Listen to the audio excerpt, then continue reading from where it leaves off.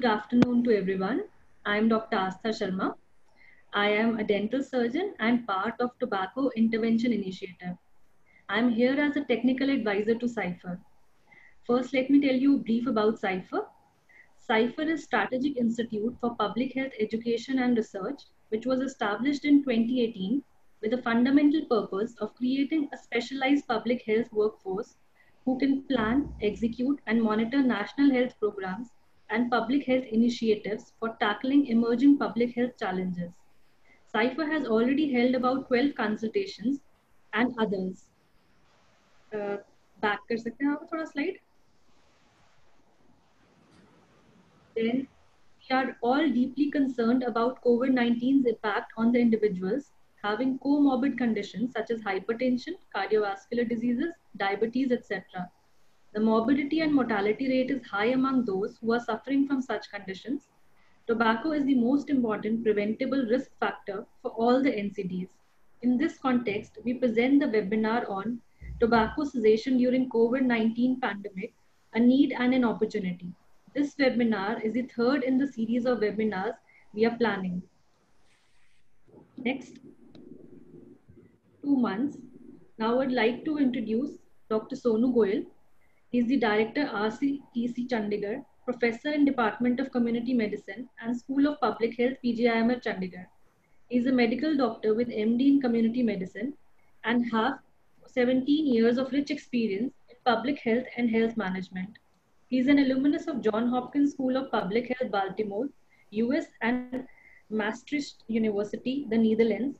He has awarded Public Health Excellence of India by Honorable Union Minister of Health and Family Welfare in 2014. He is also Program Director for International Public Health Management Development, sponsored by Ministry of External Affairs under Indian Technical and Economical Cooperation. Principal investigator of the project entitled Strengthening Management of Hypertension Services through Capacity Building, Media and Communication and Stakeholders Engagement in the state of Punjab. I'll also like to introduce Dr. Rakesh Gupta, who will be also moderating the session with Dr. Sonu Goyal. He is the President and Director of Public Health SIPHER, formerly DHS and Director of Chemical Examiner Lab Punjab, alumni of Johns Hopkins School of Public Health, Baltimore 2012 and University of California, San Francisco 2012 as a short-term scholar. Awards and recognitions.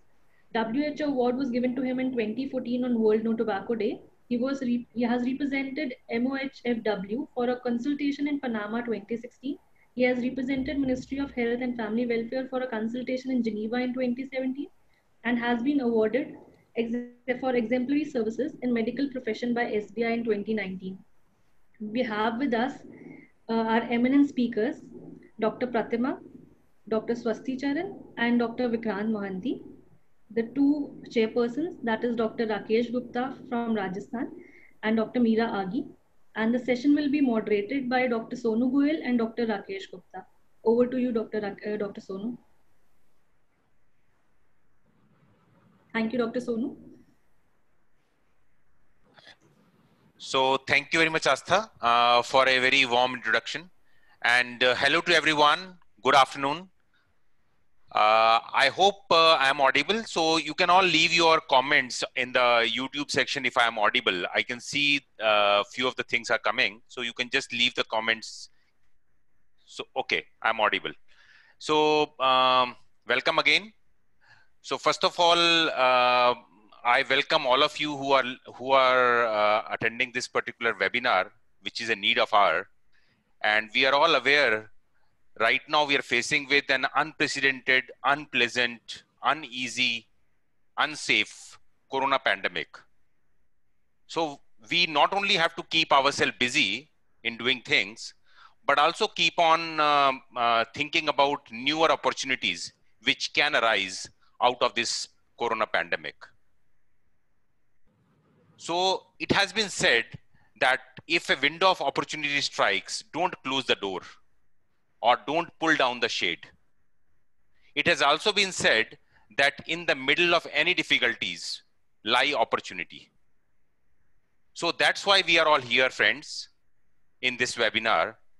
We all tobacco control enthusiasts thought that to utilize this corona opportunity to promote tobacco cessation.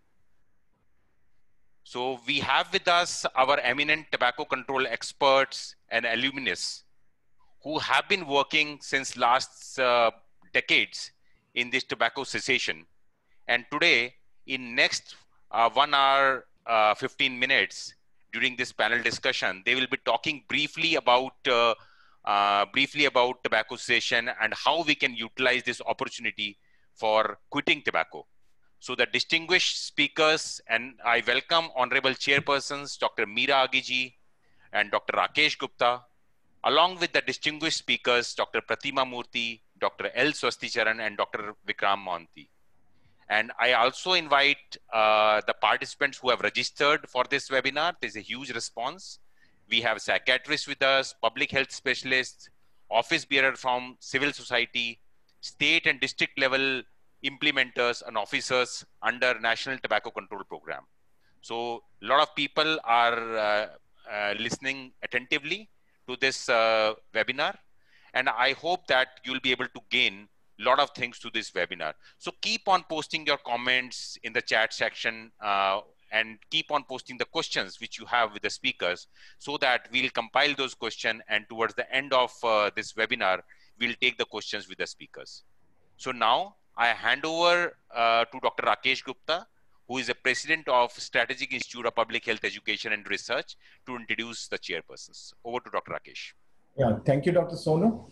So we have very eminent personalities with us as chairpersons, Dr. Meera Agi and Dr. Rakesh Gupta, President Rajasthan Cancer Foundation.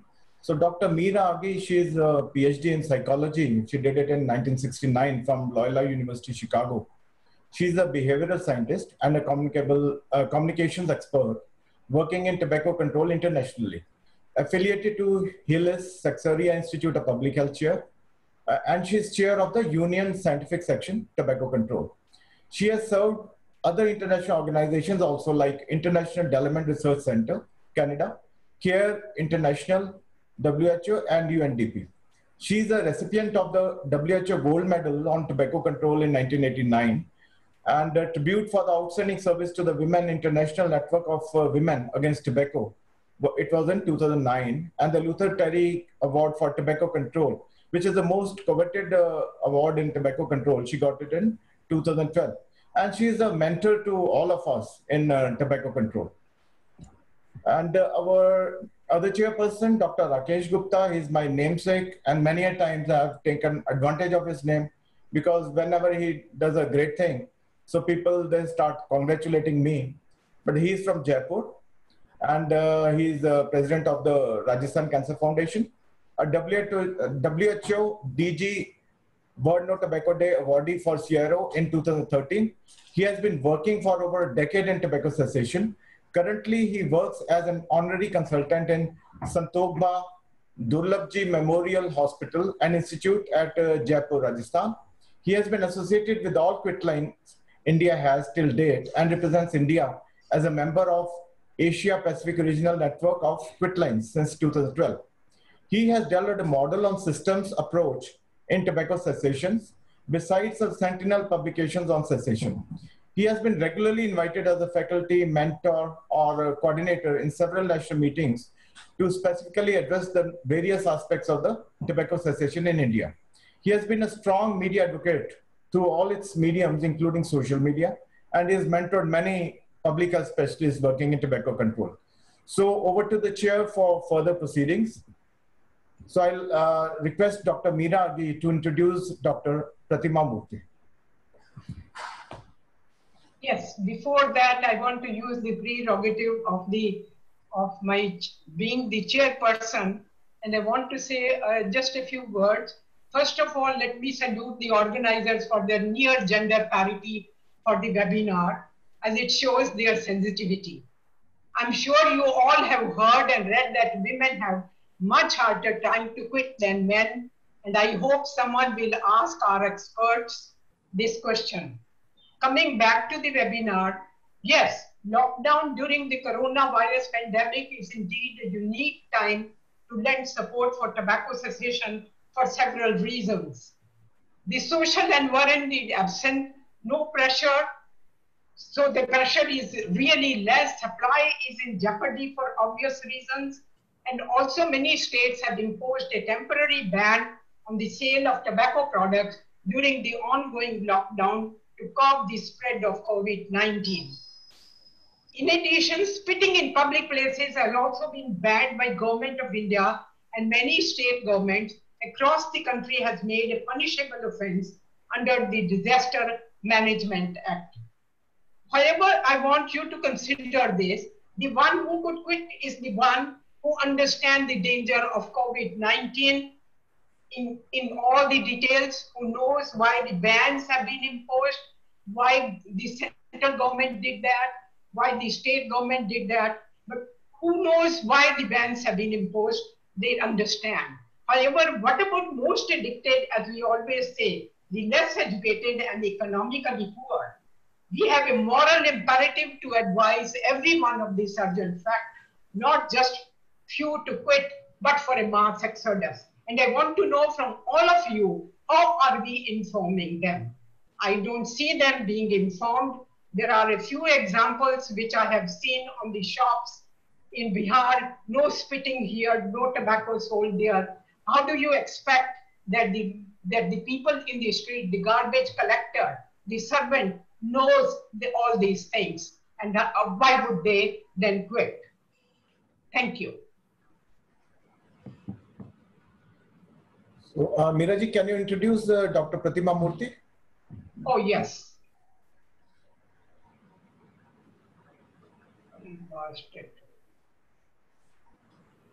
Can you see the screen? Yeah. Yeah. 1 second. Yes. Pratima Murthy, my friend, my dear, dear friend, she's a clinician, trainer, and researcher primarily in addiction and mental health. She has edited several manuals on addiction treatment and management and has been an international trainer for WHO, UNODC, and ILO in tobacco, alcohol, and other drug cessation. She is involved in clinical as well as cessation and quitline initiatives for tobacco, virtual training through the ECHO, as well as postgraduate training and research in these areas. She also works in forensic psychiatry, human rights of the mentally ill, and documentation of the history of psychiatry. She is a very, very renowned woman. To you, Pratima.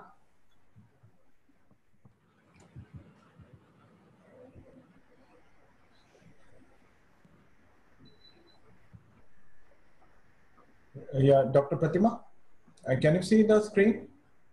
Yes. Can you hear me? Yes. Yeah. So thank you very much, Dr. Meera. And it's a particular pleasure to be here today on this webinar on tobacco cessation at a very unusual time.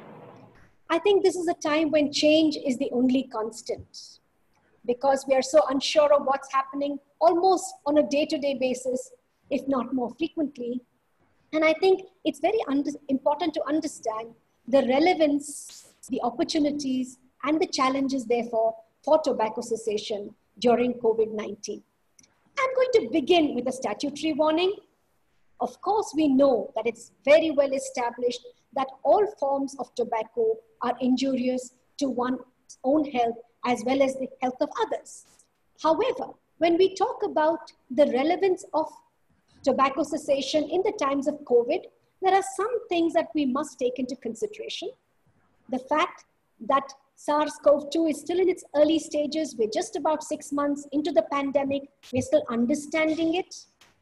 And therefore, many of the cited findings regarding smoking and COVID-19 are largely associative or speculative at this point in time. And of course, many of the articles that have been published have not been adequately peer-reviewed. And therefore, many of the findings that I'm going to present to you perhaps need to be validated or further studied. We all know that tobacco cessation is relevant at all times, simply because of the extent of harm tobacco causes on every single part of the body, practically from the brain down to the last toes. The next slide, please. We also know that during COVID-19, simply because of the behavioral patterns of smokers or tobacco chewers, they can be at more risk for COVID-19. Simply from the fact that they very often take their hands to their mouths, they are touching their mouths, their nose, their lips, they're touching surfaces, and therefore are at greater risk. We already heard about spitting as being an important risk for the spread of COVID-19. And of course, in countries where they use other forms like hookahs, as indeed in India, there can also be an increased risk of COVID spread by the sharing of these apparatus to use tobacco products. The other thing, and the most intriguing thing, can I go back to the previous slide, please? The most important thing is that a lot of the symptoms of COVID-19, particularly the cough, which is a presenting symptom, very often can be mistaken for a smoker's cough. And we know that all chronic smokers have cough, which can easily get them very worried or whether they might be having a COVID-19 infection. The next slide, please. In the next slide, you'll actually see some basic meta-analysis that has already occurred on studies from China.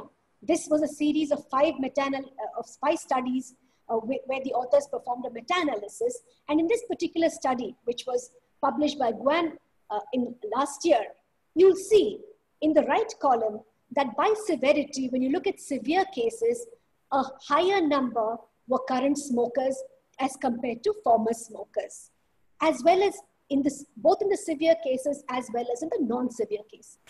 And when you looked at people who needed mechanical ventilation, again, you have an overrepresentation of current smokers as compared to former smokers. Death again, is possibly higher in people who smoke compared to non-smokers. Similarly, in the next slide, we'll see another paper published from China by Liu et al., who talked about progression in a negative manner or a worse clinical outcome of 27.3% who were smokers as compared to 3% who were non-smokers. And the negative progression, obviously in association with smoking, is also shows up in multivariate regression analysis, where smoking has an odds ratio of 14.28 in terms of progression of the disease. So indeed, these two studies suggest that there is definitely a poorer outcome from COVID-19 in addition to people being at greater risk for COVID-19. The next slide, please. So in terms of specific risks from smoking, we know that smoking in general increases the risk and severity of pulmonary infections. We know that smoking damages the airways and reduces pulmonary immune function. There is also excess thrombin generation, and therefore the stickiness of the platelets having increased, there is a higher risk for a variety of thrombotic conditions, not only in the lungs, but in other parts of the body as well. And we know that the oxygenation capacity of the RBCs is reduced in smokers because of the increased carboxyhemoglobin. Now let's look at these risks and what happens in COVID. All of us have heard that in COVID, you get an inflammatory response. There are what are called angiotensin converting enzymes. You see the figure, you see those green little things, which is the virus. And the virus latches on to the ACE receptors and then enters the cells and then replicates. And in smokers, there is an increased expression of the ACE2 receptors, and therefore the increased likelihood of viral replication within the cells. Next slide, please. The other thing is that it's very well known that smokers have significant increase in serum ferritin levels compared to non-smokers. We also know that in COVID, there are elevated levels of ferritin, or what we call hyperferritinemia, which indicates the presence of the virus in the body. And a higher ferritin level may indicate severe COVID-19. So you'll again see an uncanny resemblance in terms of smoking, COVID, and ferritin being a marker of inflammation. The next slide, please. So I told you already that because of the carboxyhemoglobin, there is a starvation in terms of the oxygen carrying capacity of the cells. The virus itself also strips heme from hemoglobin and reduces the oxygen carrying capacity further. So it's a double whammy when a person is smoking as well as COVID positive, in terms of the starvation of oxygen from tissues all over the body. Next slide, please. So here is a summary of the COVID-19 severity, the pathogenesis. You'll see that there is an element of inflammation which causes a cytokine storm, and that is likely to be more protracted and more fulminant in smokers. Because of the inflammation, because of the capillary leak, there is an increased chance of developing acute respiratory failure. And then there is endothelial activation, which can result in other cardiovascular consequences. And because of the thrombotic condition, there can be pathological coagulation. Thereby, in some ways, the pathology in smoking and the pathology in COVID are almost synergistic, leading to a very negative outcome when COVID and smoking occur together. Next slide. And you'll also see, I mean, we all know that chronic smokers have a difficulty in smelling, what we call anosmia, and an impaired sense of taste, what is called ageusia. In the last few months, we're increasingly understanding that very often anosmia and ageusia are reported findings in COVID-19 patients. There is research nowadays to suggest that the olfactory bulb and other parts of the nervous system are also affected by COVID-19. And once again, there can be extreme degrees of confusion about the overlap of the smoking status as well as COVID-19 infection. Next slide, please. So, in summary, COVID-19 and smoking are very, very closely interrelated.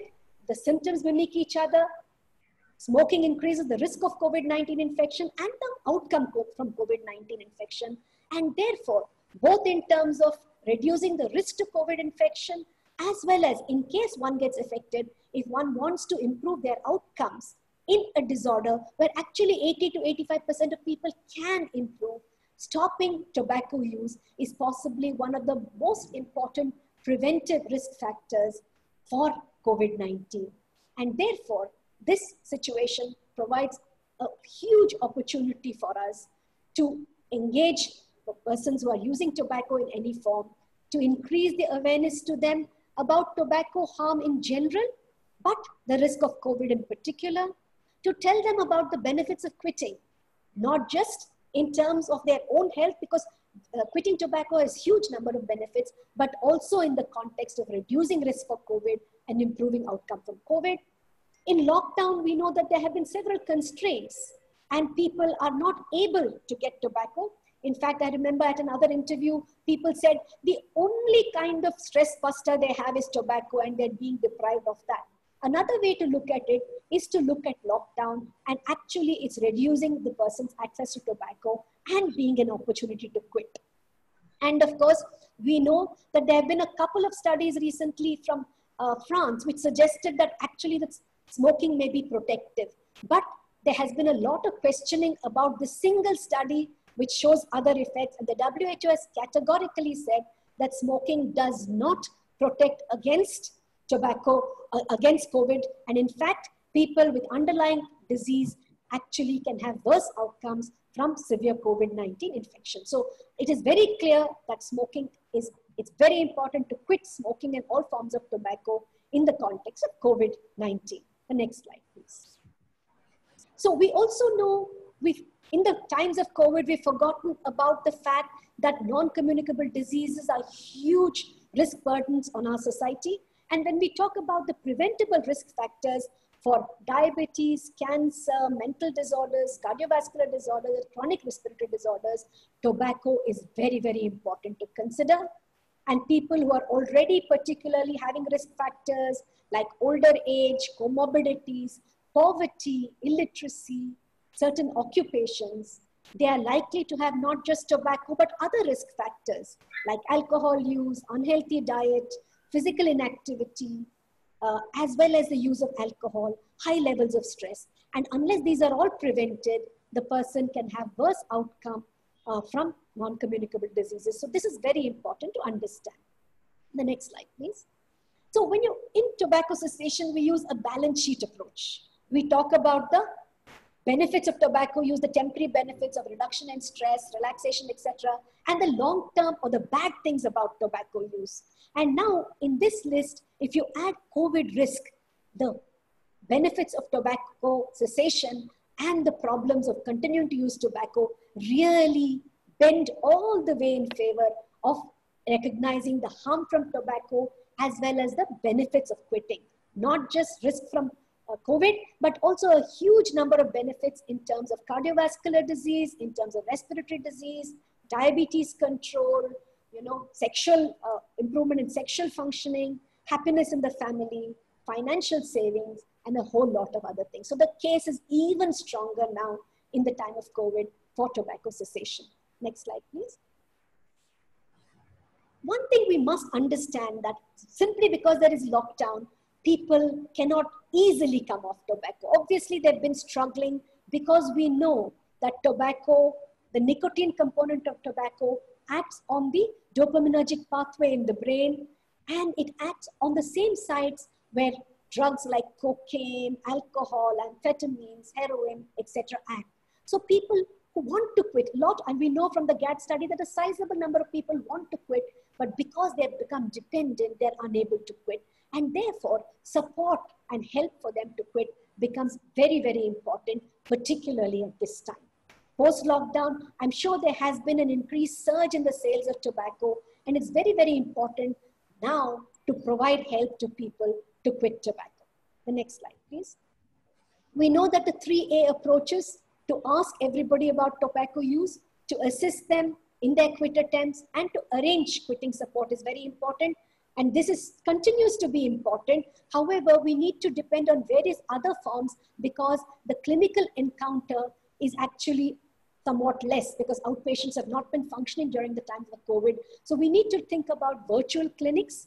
We need to think of engaging the community, informing them about the risks, not just about not spitting and the fines, but the fact that tobacco use and spitting is related and that it can be dangerous for the person. We have to make them aware of the laws against spitting as well as the laws against public smoking as well, the COTPA. I think it's very, very important as measures to reduce the use of tobacco in the community. The next slide, please. So again, people need various ways, particularly virtual ways of quitting. Some help remotely if possible. The second thing is that they also need counseling to quit in every health encounter, especially in the virtual encounters. People must ask about tobacco use. There are guidelines on telecounseling now, and in telecounseling, we must incorporate questions on tobacco and counseling for tobacco cessation. And of course, wherever people are very severely addicted, we need aids, pharmacological aids like gums, patches, medications to help people quit tobacco. Next slide, please. So Dr. Swasti Charan is going to talk about cessation, but I'm not going to spend time on this except to say that this can be a very, very attractive option. It has been around for the last 3 or 4 years, and it can be a very good option to encourage people about the importance of quitting and actually guide them through the quitting process, particularly for people who are already motivated and just need a little bit of boosting or support to quit. Cessation is one such effort of the Government of India. In the next slide, we'll briefly tell you about the quitline services. Again, Dr. Swasti will talk about it at a national level. I will only confine myself to talking about the quitline that we have in NIMHANS.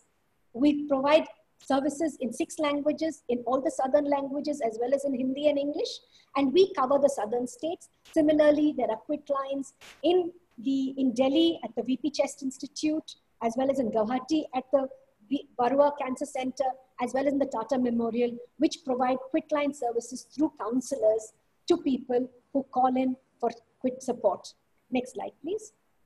And in this quitline, we used to have the counselors come here and sit at NIMHANS to provide these services. But as a precautionary measure, because of social distancing, about a week prior to lockdown, we decided to move the counselors to alternate day working, and then we shifted to a work from home option. And when lockdown was announced, public transport was not available, the counselors started to work from home. So we have an IVR call which comes in to Delhi, and through the MTNL, the calls are diverted to the counselor's mobile number directly. The next slide, please. And we have a software to collect the data, and we make proactive calls, which were initially difficult because the counselors had their own phones, but subsequently they've been able to do it. We've had to have a lot of technological coordination to make sure that the counselors can work from home. The calls have sometimes gotten stuck at the IVR level, but we more or less got through all the glitches. Of course, there have been spam callers during this time. There were also earlier people who called saying that the tobacco companies had given them this line, that there was a gold coin for people who called this particular line, etc. But there were equally a large number of callers who were serious about quitting tobacco. And several of the old patients who needed counseling also got back to the counselors of the Tobacco Quit line. Next slide, please. So one of the things that we've done in terms of offering tobacco cessation services is that we've been very flexible in our approaches. We have been doing proactive calls through the counselors, and many of the primary users have been psychoeducated about the relationship between tobacco use and COVID and why it's important for them to quit. And many of them have shown an interest in quitting, particularly in the wake of COVID, and then registered themselves for quitting once they have been convinced by the counselors. Next slide, please. So you'll see that if you go downwards, you'll see that normally we were able to answer about 27% of our IVR calls in January of this year. And that reduced a little bit because of the difficulties we had in the month of April in terms of adjusting the counselors to answering from home. But when you look at what happened in terms of those registered, there was a slight reduction in the registered, but we were obviously able to answer several of the people who called back.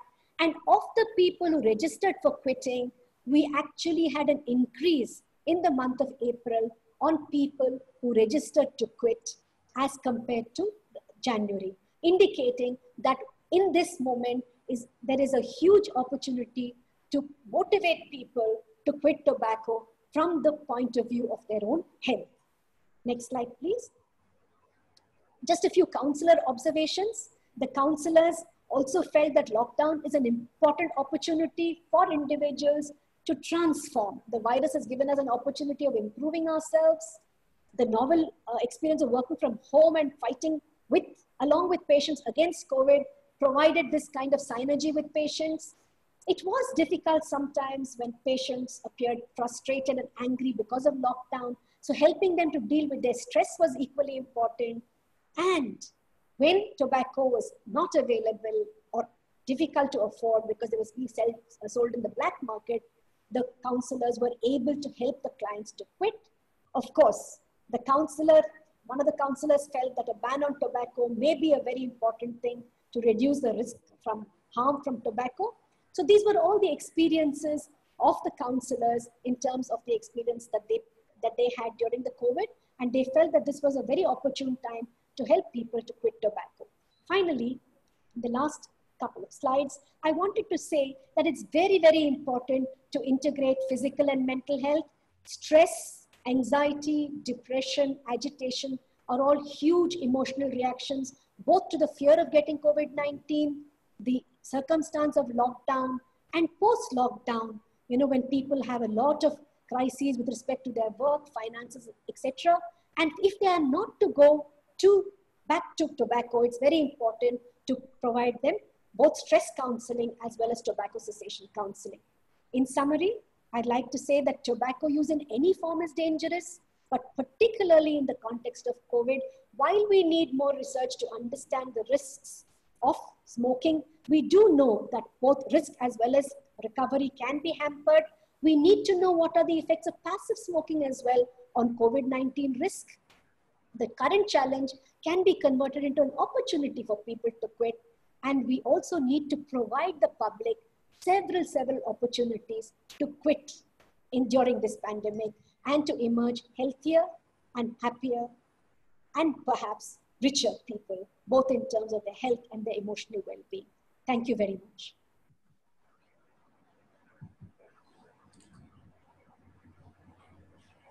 So, Dr. Rakesh Gupta, so you can take over, please.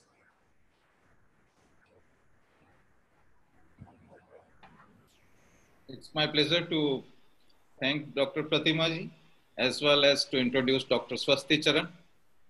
Dr. Swasti Charan is well known to most of us who work in tobacco control, and he is one of the star performers in tobacco control. He is additional director Director General, Ministry of Health. He is MD Community Health Administration from Delhi University. He did his masters in public health from Massey University in New Zealand.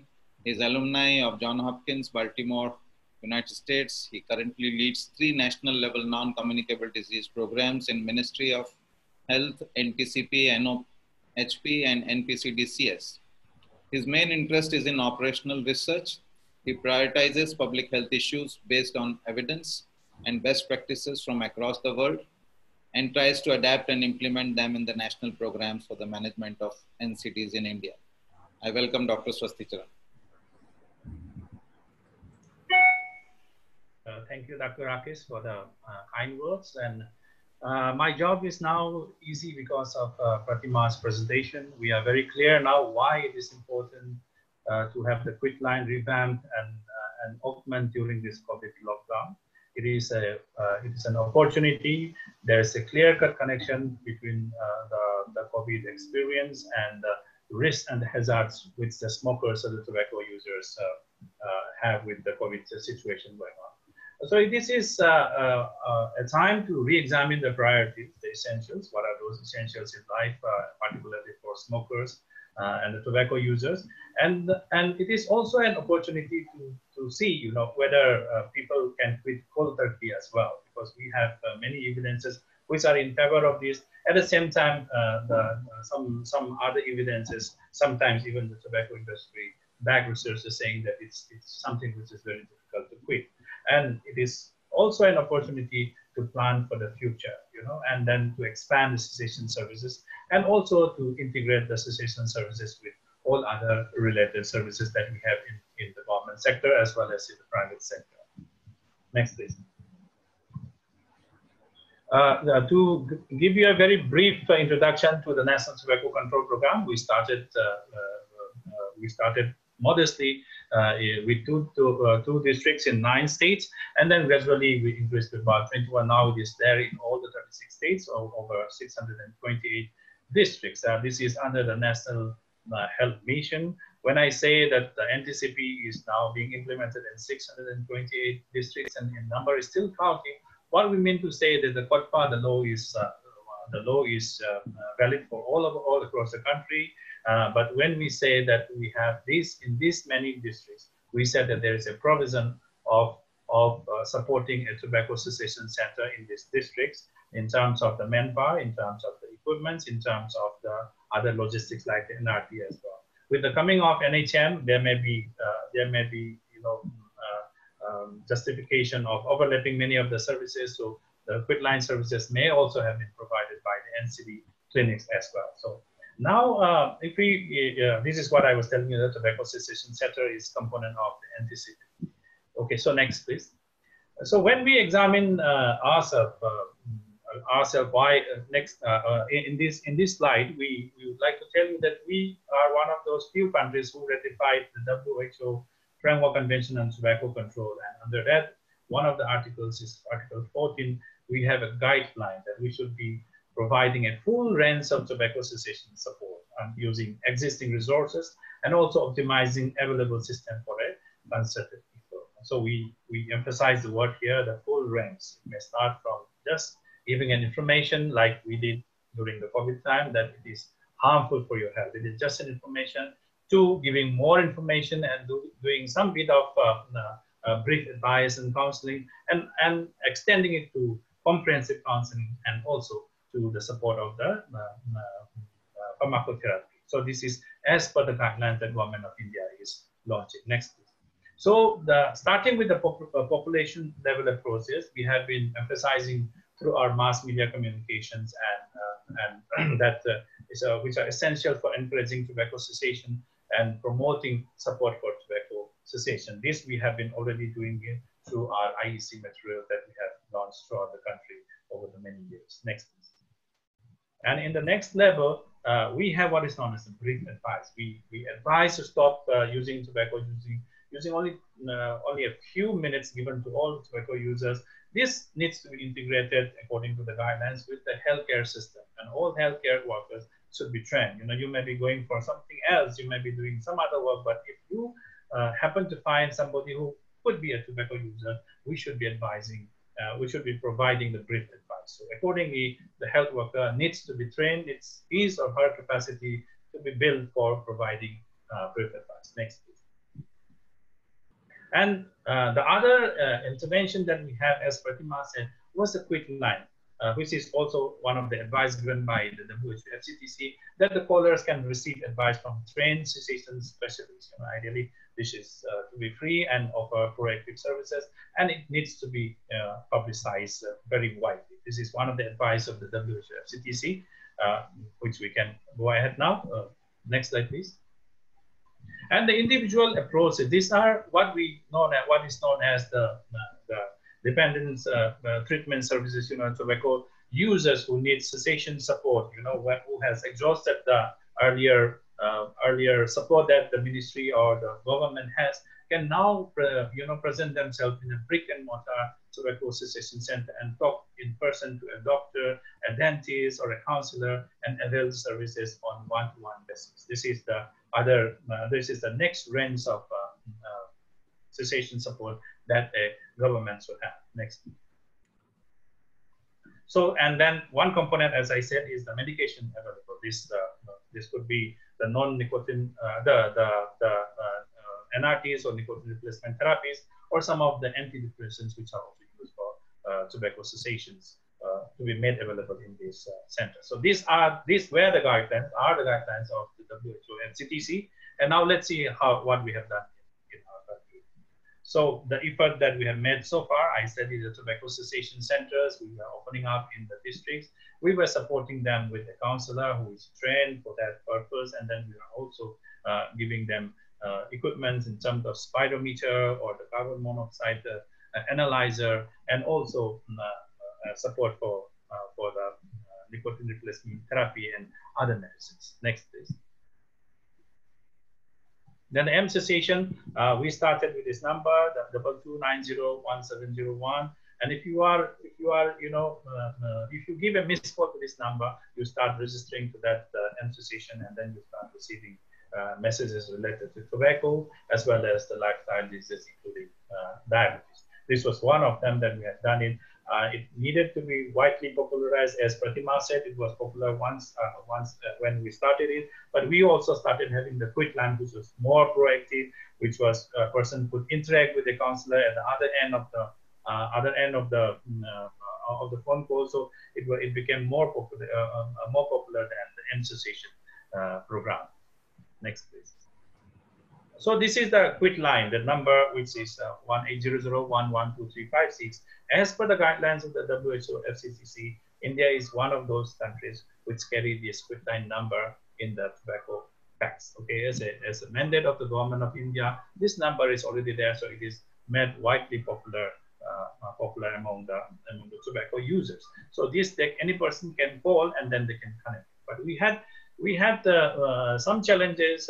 One of the few challenges being that there were so many callers. Say out of the 100 callers, say we may be able to service about 40 or 50% on an average to them. So what happens to the remaining people whom we could not service? So they could have lost interest in the system.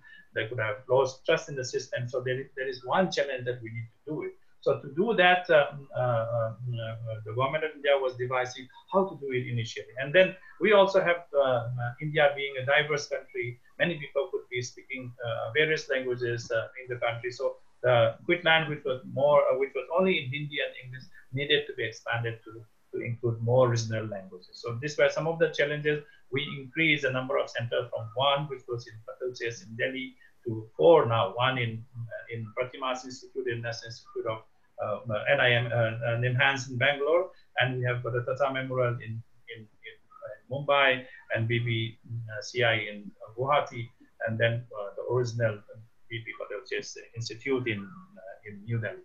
So because of these issues, because of these opportunities, we could cater to some of them, but this was not enough. What we did now was we had various avenues available for us. And we had the the accredited social health activists, we call them ASHA, and the ANMs where we were carrying out what is known as the population-based screening for NCD. So they were going they are going from house to house. And now if you spin them for the lifestyle diseases, one of the risk factors is tobacco use, including alcohol use. So the moment if the person says that I'm a tobacco user, then they are being scorecard under a form called CBAC, and then now we have this opportunity to link them to the quick line. So a person who registers himself as a tobacco user in the form which is filled up by the ASHA or the A&M, he or she can be accessed by one of the quick lines according to the location from that. So this is one opportunity which we are trying to use, and they can also be used for providing brief advice. The ASHA does many work. They have got a lot of responsibility, but one of them could be a brief advice. If you are not able to give brief advice to them, link them to just the quick line. So that is one opportunity which we are trying to do. Next, please.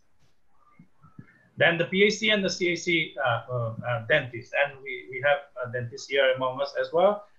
We see a very good opportunity with the dentists because they spend about 20 to 30 minutes on each patient, and they are the first person to see the tobacco stains available which is on the teeth of patients. So with the Dental Council of India, there is a mandate which is facilitated by the DCI, saying that all the 313 dental colleges in the country should set up a tobacco cessation center. The latest number that we have is about 302 of them have already set up a dental clinic. So we have eminent speaker here, Dr. Vikram Monti. His institute now is going to be, supported by the ministry as a training center for tobacco cessation by dentists in future. So we have this one line coming up. So any person, whoever visits a dentist for his other needs, can also be counseled or given brief advice or even extensive advice by the comprehensive advice by the TCCs in the dental colleges. Next, please. And another opportunity that we have is when somebody coughs in front of, a DOT center earlier, the DOT center will ask only the TB symptoms, and the similar person, if he visits another tobacco cessation center and he coughs in front of the counselor, he or she will be asked only about the tobacco history. So now if we train both the health workers who are working at the DOT center or the TCC, that a cough can be a TB symptom as well as a smoker's cough. So there could be a cross counseling of both of them. So the TCC people can refer that person to a DOT center, or a DOT center can also possibly refer the patient to the tobacco cessation. So under this program of TB tobacco collaboration, we have a collaboration between the National Tobacco Elimination Program and the National Tobacco Control Program, where we are trying to link the two service delivery points of the two programs. Next. Then the other opportunity that we have here with the NCD clinics. NCD clinics are established under the NPCDCS program, the flagship program for the management of NCDs in this country, under which we have got the NCD clinic, the non-communicable disease clinics, established at the community health centers or the district hospitals. Whereas apart from providing screening as well as management of the NCDs, we also offer them counseling for the lifestyle diseases. And the lifestyle diseases without counseling for tobacco isn't complete. So we are in the process of syncing the NCD clinics with the tobacco cessation clinics, the way the way we are doing with RNTCP and NTCP, so that the person, whoever reports to the NCD clinic 30 years and above, is also counseled, and similarly people coming to the TCCs are also counseled for, or at least refer to each other for the synergistic counseling services. Next. We also had a small program of lifestyle diseases under the NPCDCS with the Ayush integration, where we have the Ayush physicians in about 6 districts, and these are. We also have a yoga instructor in these centers, and so the yoga instructor, when he was demonstrating the yoga, we trained them to also give the trainees who had come there, who had enrolled there because of their lifestyle diseases for yoga, to provide them opportunity for tobacco cessation as well. So this was also one of those opportunities that we used. Next. So to sum up with, we have got a range of tobacco cessation services as per the guidelines of the the WHO FCTC, from mass, population level awareness generation to comprehensive counseling, to including the pharmacological therapy. We are trying to integrate all the services available, starting from the Tobacco Cessation Center that we have with the National Tobacco Control Program, to the dental clinics in the National Oral Health Program, or the dental colleges, TCCs, and the medical colleges. And we are also trying to link them with the NCD clinics in the NPCDCS and the NPCDCS IUS integration, and also with the ICTC under the NACO, and also, as I said, with the DOTS providers under the National TB Elimination Program. So this is a range of opportunities that we are trying to do during this time of COVID. We haven't launched any of them. We haven't launched any of them now. Only we were already in the process of doing it for the past few months. We are trying this opportunity to introspect ourselves and then plan better for the future. So this is all I have to share from my side. So let's go for a lockdown on tobacco use. Thank you, Dr. Swasti. So Miraji, you can introduce Dr. Vikrant Mohanty. Okay. Yes. Here is the introduction. Next slide, please. Well, Vikrant is here. She is the Associate Professor and Head of the Department of Maulana Azad Institute of Dental Sciences, Government of MCT of India since 2009. He is also the Head of Tobacco Cessation Clinic, Medical Officer in Charge, Mobile Clinic, project under NHM. A mouthful, my God.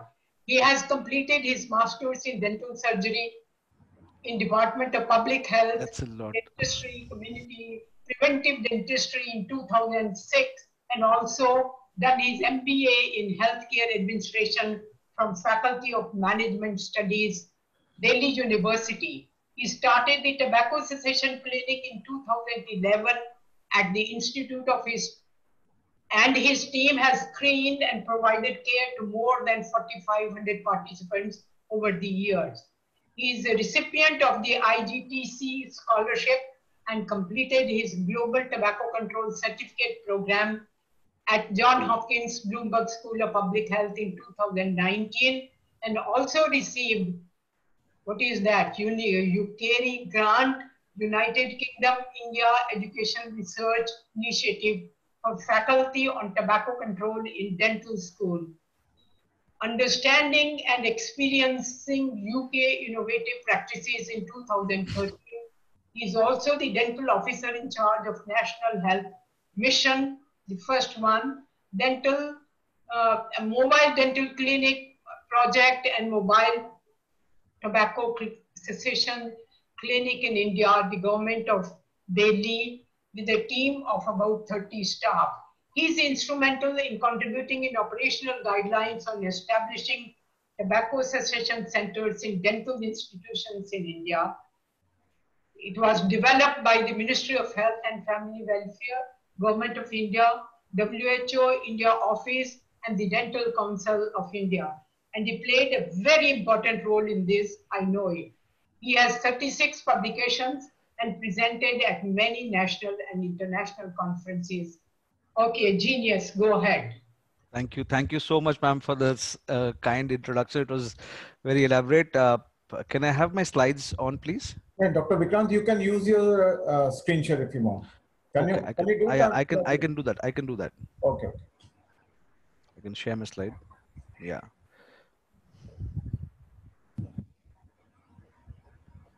Yeah, we can see it. Yeah, you can see it. Yes. Yeah. You can start the slide share. Yeah, I will do that. So good afternoon, everyone. And it has been a great pleasure to hear the pioneers in the field of tobacco cessation and addiction medicine. Dr. Pratima Murthy has been a mentor for me for all these years, and I've been looking forward to every word that ma'am says. And Dr. Swasti Charan sir has been a great inspiration. I thank all the organizers for inviting me on this very important session on tobacco cessation during this COVID-19 times. As you see, the first screen, it is the dashboard of WHO, which talks about the current status of COVID-19 across the world, and India is clearly, it is good that it is way behind in this race, which the world is already leading. So tobacco use and lockdown in times of coronavirus, have we really missed the opportunity or really earned it? It's time to offer maximum help. That's what the whole thing is all about. That today we are in an era where lockdown, and there have been a lot of restrictions on sale and sale and trading of tobacco, and because of that, it has resulted in a huge kind of there's a huge shift of usage of tobacco across people. We all are aware of the GATS 2016-17 results, and we know that India had got down the tobacco consumption prevalence from 34.6 to 28.6. And there have been many more parameters which India had worked very strategically through its control measures and has seen a lot of change with stronger implementation at every level. Going a little bit more into the details of this particular data, we actually looked into what cessation components, what aspects of cessation people had generally talked about during that survey, wherein we saw that around 55.4% of the overall smokers would like to quit, and almost 49.6% of the smokeless tobacco users were intending to quit in the next, were thinking about quitting. So boom, I think the lockdown is has been a great opportunity. And if we had a total 266.5 million people who are current users, this is a beautiful assumption, I would say. And during this last 1 month, we can assume that maybe a few would have got access somehow through illegal sources. But almost this lockdown has resulted in this is totally anecdotal, I would say. We have 230 million people who have quit or stopped using tobacco during this 1 month, 1.5 month. So it is the biggest ever tobacco cessation effort that the world has ever seen. And surely there's a flip side to all this. People who have who have quit or who have stopped tobacco without any support might have undergone a lot of withdrawal and would have had stronger cravings, could have switched over to different products from alcohol to other forms, surely would have been more resistant, would have resulted in mental breakdown and violent behavior, and maybe or many of them are actually waiting for the lockdown to open. So there's a flip side to that also, and we have to be aware of both the sides, because it is important whenever we're talking about cessation.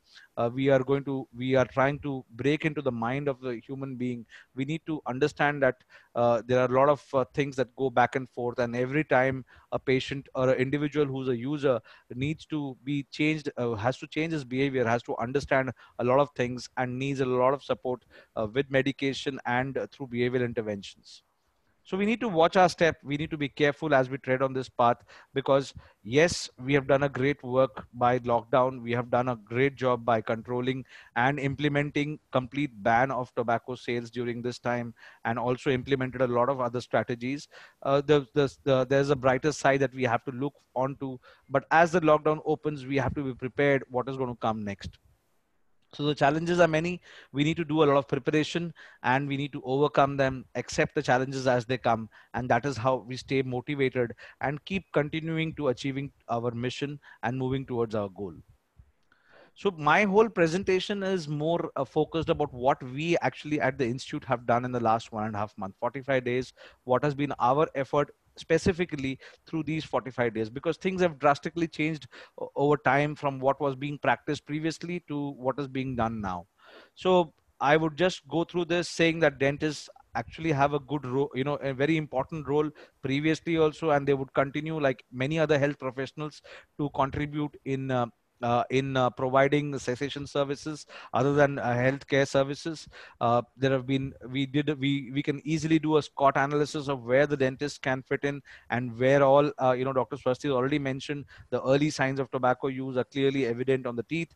And, many a times cessation clinics were previously in either cancer hospitals or psychiatric centers. So sometimes the stigma was associated.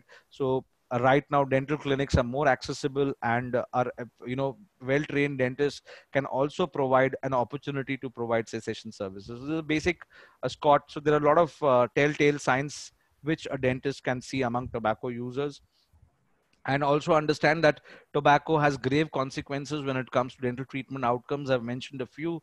We'll not go through all this. So coming to what we are and what we are exactly doing. So as Dr. Swasti has already informed every one of you that we have been granted the status of National Resource Center for Oral Health and Tobacco Cessation, and just this year, and we are working towards coming into action, and we have also been instrumental in establishing the various guidelines of the model tobacco cessation clinic across India. And we have been working since 2011 in this regard. This is our basic work profile that we work on. Other than patient care, we also focus on community-based programs. Research, capacity building has been our core strength, and policy implementation with partners like with ministry and other organizations. So we have a very clear-cut laid down protocol. Surely we will have to look into it right now because things have changed, times have changed. We have moved in, we have been moving in and out from the clinical area and moving out of community settings also. So we will have to strategize on those levels also. So these have been our strategies which we have been following as of now. But more importantly, what we have done in this last 45 days. So the Institute, Maulana Azad Institute of Dental Sciences, has been in the forefront of COVID-19 response when it comes to dental services. It has been the only dental hospital across Delhi under the government of Delhi which has been providing services.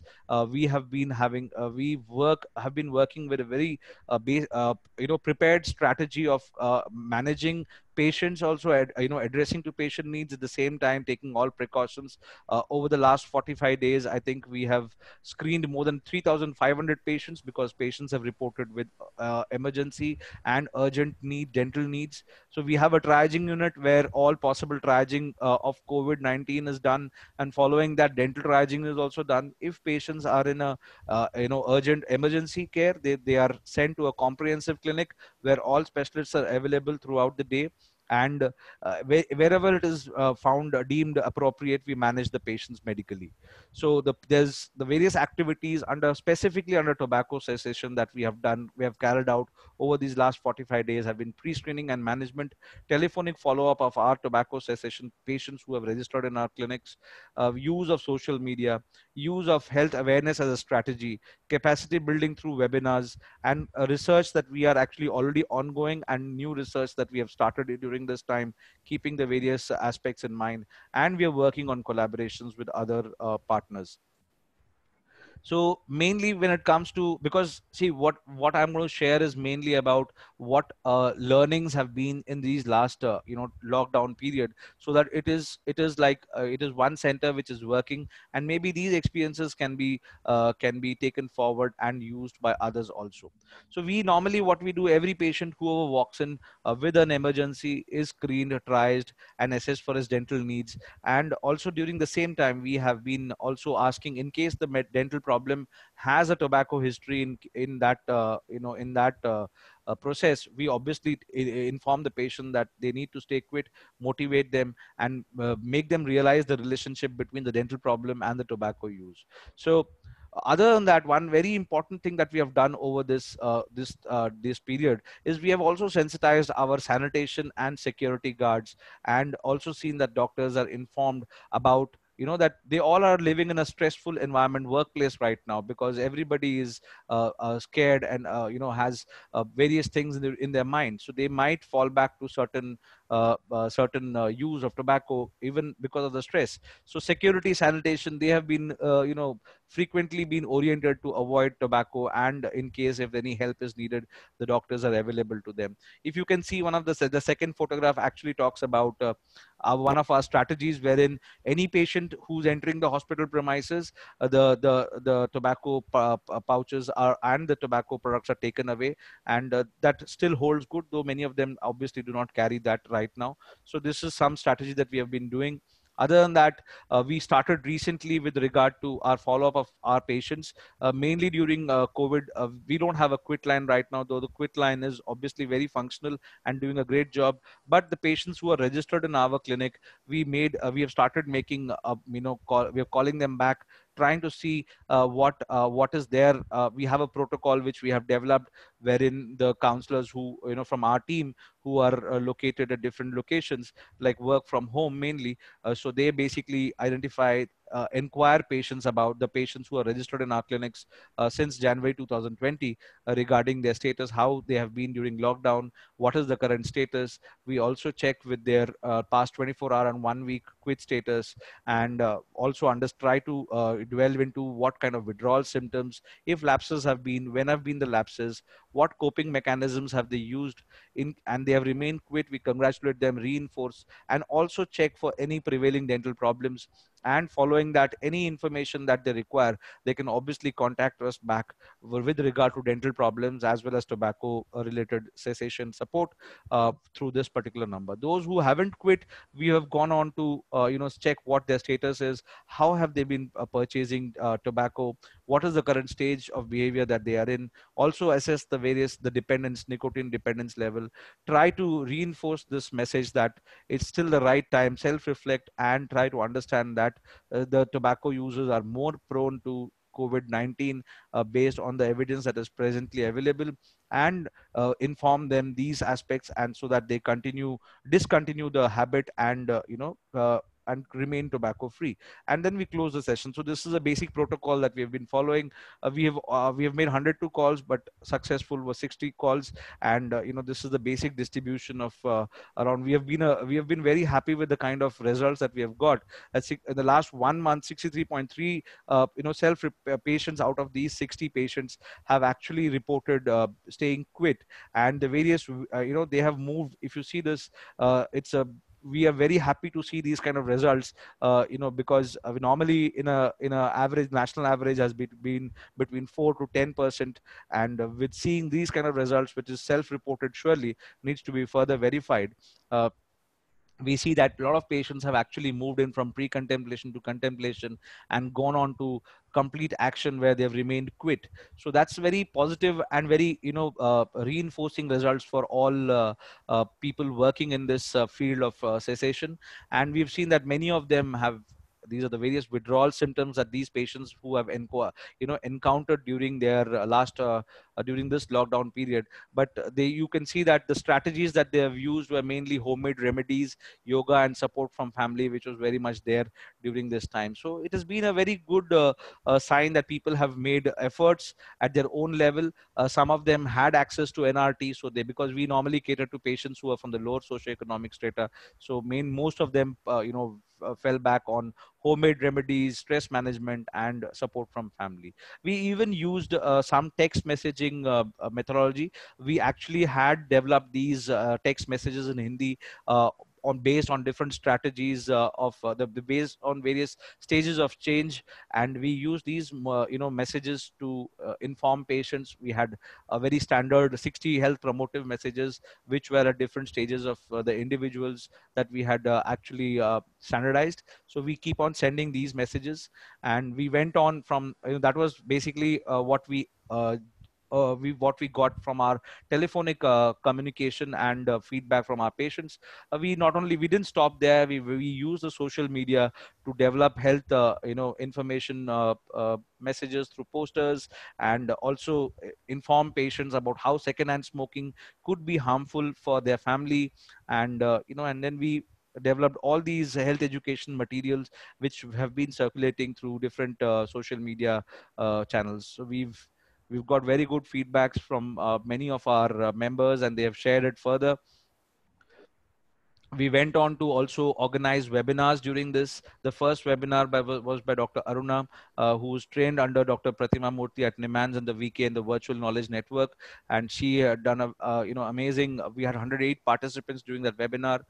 We went on to also organize the first school teachers training program through a virtual medium, wherein we trained for 94 school teachers. The team of the Mobile Dental Clinic project trained and we already have 3 more training sessions lined up We also have continued to train our BDS students through the virtual. We've been using WebEx. We've been, the session, we have a very organized training of tobacco use, prevention and cessation. We have a complete module. We have been training students through that also. These are a few glimpses of our webinars. Certain ongoing research which has been going on. We've almost reached the 6-month follow-up stage of our TB and tobacco cessation intervention. So currently we were supposed to do the physical follow-ups, but because of this pandemic, we have we have switched over to telephonic follow-ups of our TB tobacco cessation intervention. We have also gone, we had initiated a intervention based on use of yoga and among DTC bus drivers. Currently the validation process is going on, and the 5-year data of our tobacco cessation clinic, we have been using this time to analyze the data. And as I just told you, shared some of the results of the telephonic follow-up. So this study is already going on, wherein we are trying to see the impact of behavioral intervention among tobacco users during COVID-19. Our collaborations are still consistent and have been working on. The Indian Association of Public Health Dentistry, which is our parent association of our specialization, they have been instrumental in developing webinars, and currently the country has around 74 institutions where master's program is going on. And other than the 302 dental colleges, these 74 institutions wherein public health dentists have active, they have been consistently and following up all patients through the virtual as well as telephonic follow-ups have been done from these 74 institutions where public health dentistry master's program is going on. We have been working with the Department of Education and School Health Scheme. The mobile health clinic project, which has been running in our institution, has been consistently involved in training and capacity building. And we also are working with the community across in tobacco control. There are challenges they addressed, mainly addressing accumulated dental needs. Once the patient lockdown opens up, we'll have a huge rush of patients who will come in for accumulated dental problems. So there might be a little priority shift where the patient's dental needs would take over more than the tobacco. But then surely all the dentists who are going to work need to keep in mind the core problem which is which is causing this, and should not forget even if the priority shifts. Vulnerability of tobacco users who have quit, the will to restart the habit might be stronger and even quickly get into it. So we need to keep a check on that. And surely the shift of health systems from COVID to NCD and other health related problems will be a issue which has to be kept in mind, because the most of the focus has shifted to COVID-19. So we need to focus on that also. So to conclude, I would say COVID-19 has been a wake-up call for all of us, and offer to help strategy under the FCTC Empower strategy has to be given more strength. Government of India has done tremendous work in control and prevention of COVID-19, and we don't need to lose this momentum. Tobacco use has to be, to avoid tobacco use has to be implemented very strongly into all preventive actions like, washing hands, social distancing, and should be recommended effective against COVID-19 also. This message needs to be strongly given across to everyone. So to conclude, I would say it's not the strongest of species that survive, nor the intelligent, but the ones who are responsive to change. It is time that we have been responding, but this whole COVID-19 has given us a new opportunity and has given us more strength that we understand and, convince and work towards joining forces. So stay safe, stay home, and work together to be tobacco free for a future. Thank you very much for your patient listening. Yeah, thanks a lot, Dr. Vikrant. So everybody in tobacco control should visit your center, the Tobacco Cessation Center in Maids. Thank you, sir. So over to both the chairpersons for leading the discussion.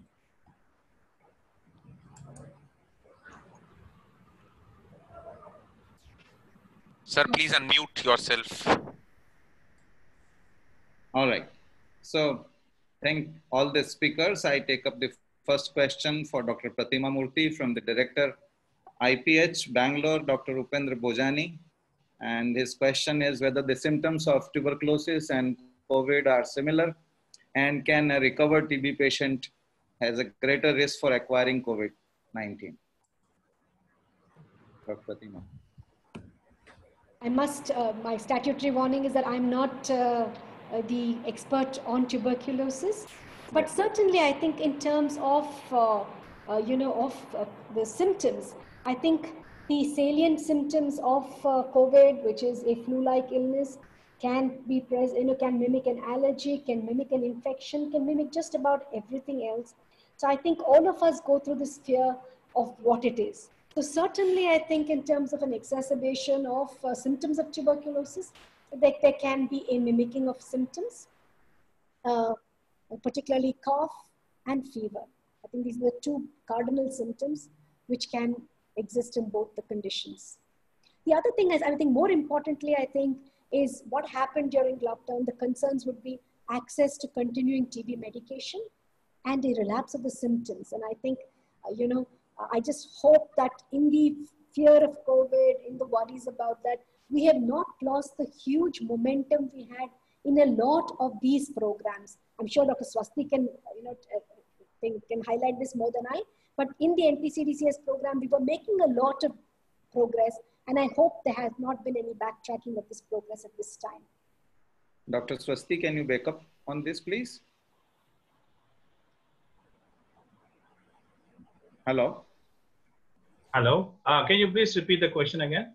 The questions are two, actually, that whether the symptoms of COVID-19 and tuberculosis are similar, and whether a treated patient of tuberculosis has a higher risk of acquiring COVID-19. Oh, the first question, definitely, if you go just by symptoms is what the patients complain, right? So if both of them complains with fever, both of them complains with cough, and during this time of COVID times, it is true that they are very similar, and we need to look at it. But the second question, as Pratima said, I'm also not an expert in respiratory diseases, but going by the pathophysiology that are seen both in tuberculosis as well as in COVID, which is with both the disease of which are affecting the respiratory system and implicating damages in the respiratory tract as well. So I think I do not have the evidence as of now of them, but a person who has suffered from tuberculosis, if his immunity is still impaired, I would like to guard my sentence there, would definitely have more chance of contracting the COVID disease. But I do not have the figures or the scientific evidence to support for that. No, I think you have answered this question actually partly that with tuberculosis, if there is a reduced immunity, the people have a higher propensity for getting COVID-19. But let me also tell the audience and everybody that if wherever there is an increased oxygen need for the body, or wherever there is decreased ability to utilize oxygen, the COVID will attack the person severely.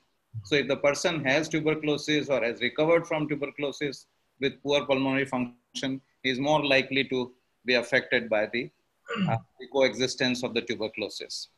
The second question is from Dr. Pragati Shastri, and she wants to know, and I think most of us wants to know what's happening to the rush in the quit line, whether people are more incentivized or to quit tobacco through the quit line now that the hospitals are closed, the TCCs may not be approachable. Can you give us this data? Dr. Swasti or Dr. Pratima, can you tell us what's happening? Dr. Pratima touched about this, that the counselors are working at the 50% strength and they're working from home, but has the burden increased further? Let me take that question first.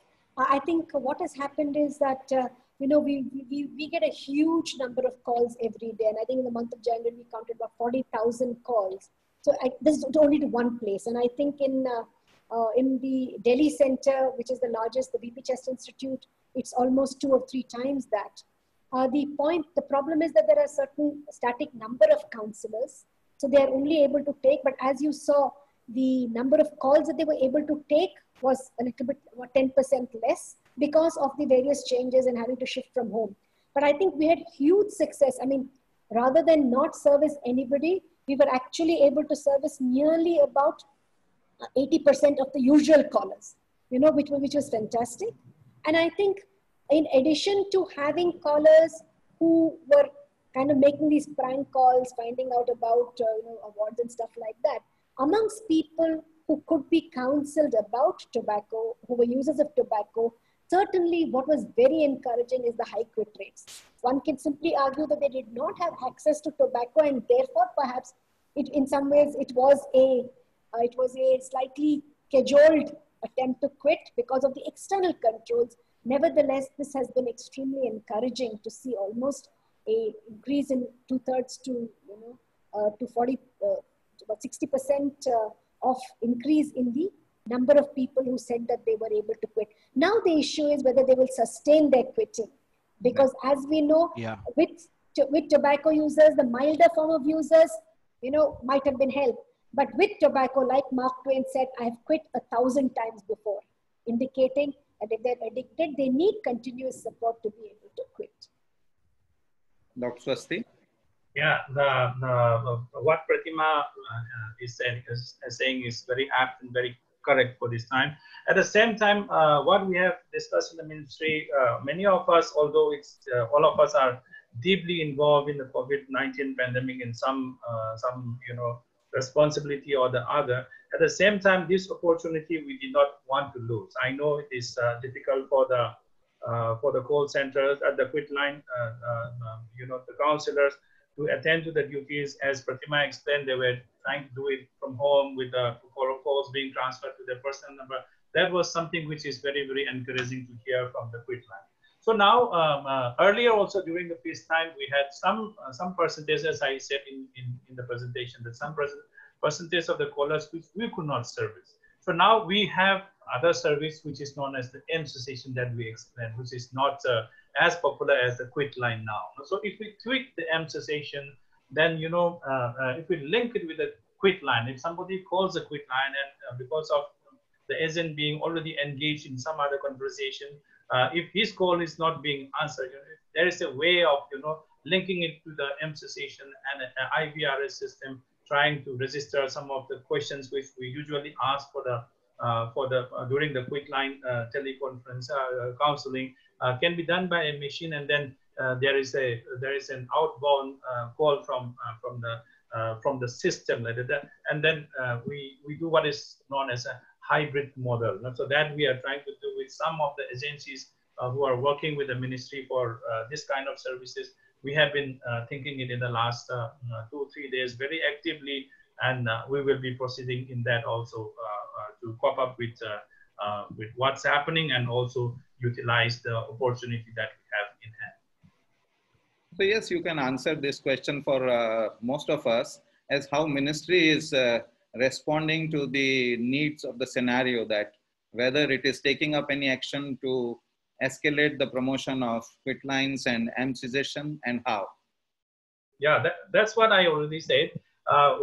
It's difficult for the quit line are catered by counselors who needs to travel to the call center, which of course are located in the hospital. But if the public transport system is closed down in the early part of the lockdown, we had some difficulties of doing that. But now slowly, with the lockdown being relaxed and some of the essential service providers are able to travel, now we are trying to cope up with that. But even when before the pre-lockdown days, we had some of those clients whom we could not service because of the heavy number of calls to the quit line. So that we are trying to answer it, linking the quit line with the Cessation, and not the previous Cessation, but a revamped and a renovated Cessation, in which registration. If you call the quit line now, then if it is busy, then the machine, the IVRS will ask you many questions where you'll have to answer back, and then you are registered in the system. Then when we are also thinking in terms of like giving a kind of a appointment with the call center later on for that client whom we are not able to access. And we are also thinking in terms of linking with some mobile app for the smartphone users, for the newer generations, linking the quit line as well as the Cessation with the app-based system. We are still in the process of thinking it. Many of the experts in the area who are working in that area for the ministry has been requested to think over it. So maybe in the next few weeks we'll have more news, but we are on the job as of There is a question for Vikrant. Yes, ma'am. Vikrant, as you mentioned in the presentation, that registered patients get regular calls and SMSs from a person get registered. And how can a person get registered, and what is the data right now during pandemic? Ma'am, actually, the registered patients have been the ones who actually before the lockdown got registered with us. Actually, we are not running a parallel quit line here. It is just that we are taking care of the patients who had come, visited our clinics from January to April and even, sorry, January to March before the lockdown. And those patients who had visited us for once and twice, we are following up with them only. It is not for any fresh registration. And this quit line, whatever strategy we have developed, we have kept the ministry's teleconsultation guidelines in mind and developed this. So we cannot register as of now. It will be better if they go to use the quit line services, the national quit line services, rather than coming to us. That would be a more standardized approach. And there's another part to the question: how can capacity building support the limitation of the virus spreading? Also, what demographics are targeted as audience in the webinars? Ma'am, can you just repeat the question, ma'am? Webinars that you hold. Yes, ma'am. How can capacity building support the limitation of the virus spreading? Okay. Ma'am, for participation, we normally use for inviting participants, we normally use the social media and our association channels, and different associations who are working, we provide them the information with regard to this. So because we have a current cap of around 150 to 200 participants who can register at one time, so we only are able to cater to 150 per session. So though we are looking at enhancing the sessions now, so that more and more people can participate in these sessions. And we have the recordings and which is being shared online, like how this also would be shared through Facebook, this presentations that we have done right now. I'm getting a signal that we have to finish off because we have already exceeded time. Is that correct, Rakesh? Yes, ma'am. I think you can conclude the session by your comments, and I think the presentations were excellent, excellent. I think Pratima talked so much about the concept, which was and made it so clear to all of us. And whereas Swasti told us what is happening in the government, so many important things are happening and so many practical things are happening. And of course, Vikrant, you know, he's a storehouse of ideas. He has everything at that MEMC, you know, the Cessation clinic. And I think that we are looking forward to really finding all the answers in you, Vikrant, at the practical level, at the grassroots level. Since you are talking about, you know, you go to the sites also, so you know the real problem of the people because you are in touch with the people, and we are looking towards you. As I posed my question, that you know we are perhaps treating the people who are knowledgeable about this, but what about the people who are suffering and they don't even know why they are suffering and what is the problem? Why should they not smoke? Why should they not chew tobacco? Why should they not be spitting? I think we have to inform them somehow. There has to be signages or things like that for the common people, because the common people don't understand your, you know, your notifications from the government and what is happening, what comes in the newspaper, what comes on the TV, who is telling who. But I think the people on the ground, they have to understand, and they are the ones who are suffering the most, because we have always said that the addiction is much higher among the less educated and the poor people. So we have to pay attention to that. Thank you. Thank you, Meeraji. Rakesh? Yeah, thank you, Meeraji. I think all the participants who have more questions, they can pose their questions directly to the speakers. And we have already shown the email ID of all the speakers. And now I'll request Dr. Sonu Goyal to to place a vote of thanks for all the speakers and the chairpersons and the participants. Thank you. But before that, can Rakesh Gupta say a word? Oh, sure. No, I think Miraji, you already said that. In the interest of the time, I would just like to thank the speakers who are stalwarts in tobacco cessation, and they've provided a lot of information. Thanks very much for giving me this opportunity. So thank you, Dr. Rakesh Gupta. So over to Dr. Sonu Goyal.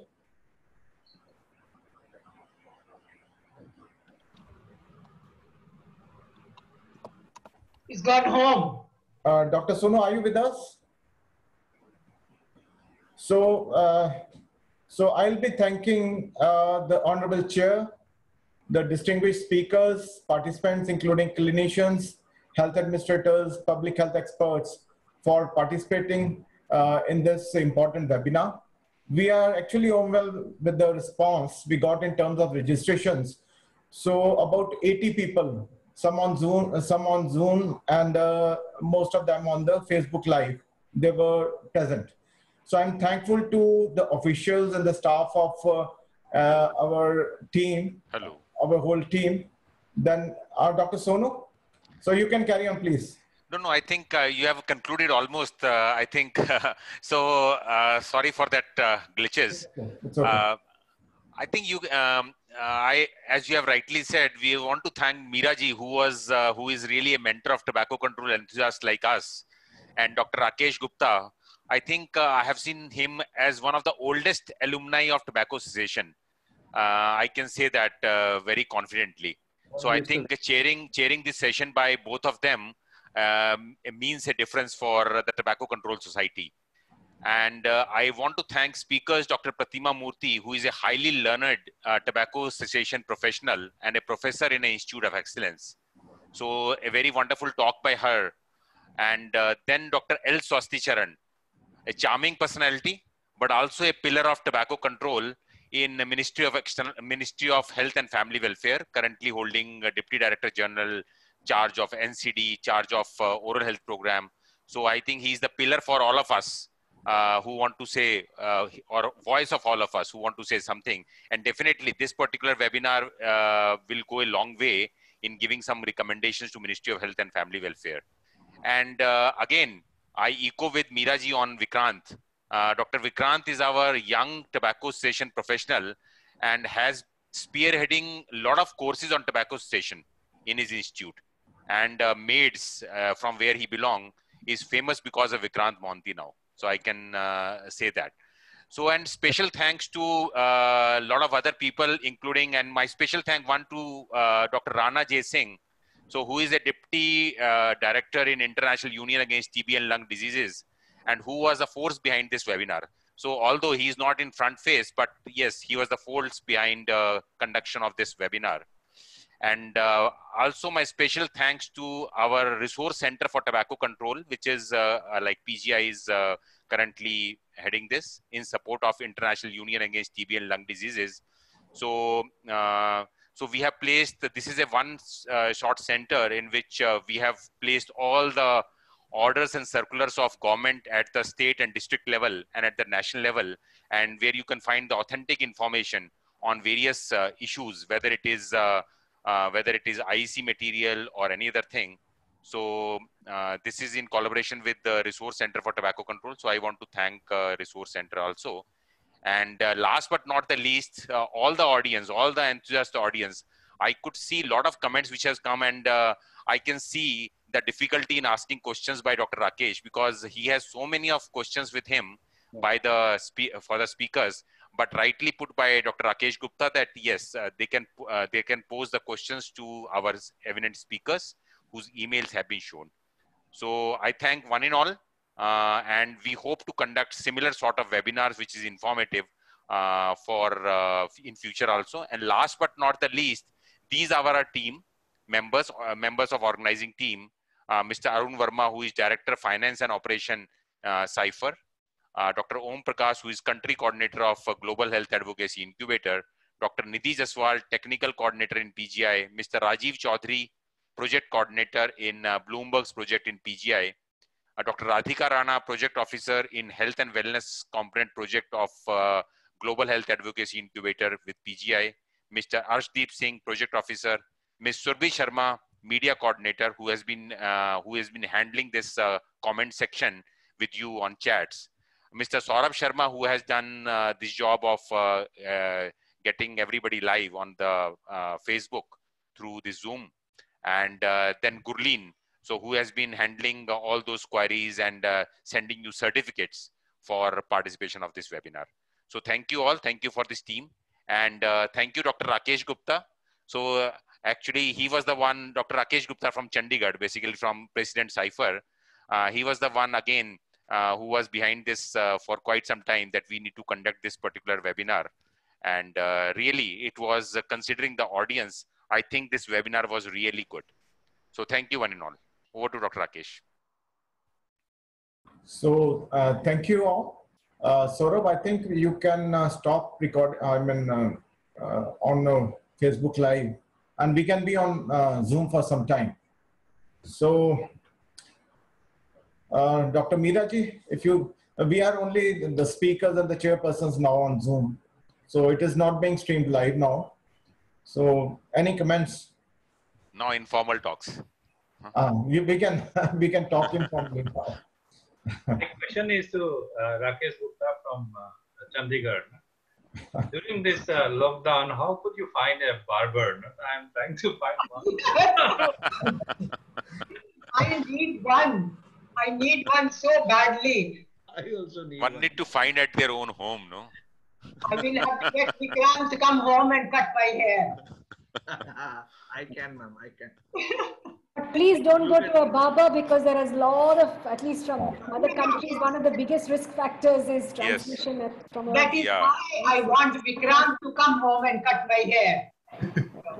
Vikrant, I did it myself. You can see my haircut, no? It's 4G type. Very nice. It's very nice, actually. So you can do it with that beard trimmer.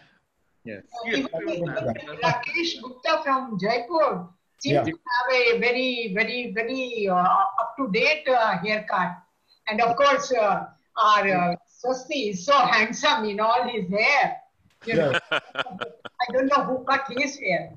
Did your wife cut it? Myself. Nobody has cut it for long. That's why I'm feeling very uneasy. That's what I was intrigued by Rakesh Gupta's short hair. Now, where did he cut his hair?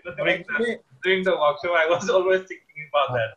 Actually, my dad was in Indian Navy, no? So we are used to this kind of haircut. I think Pratima and I, we both need a haircut, right, Pratima? Letting your hair down sometimes is good in these stressful times. So. Okay, on that note, I will have to leave. Thank you all very much. Special thanks to Dr. Pratima. She joined just by actually call. In fact, before call, I just sent her a WhatsApp message and she joined. Thanks a lot, Dr. Pratima. Pratima is excellent. She is excellent. Thank you. Thank you, Dr. Pratima.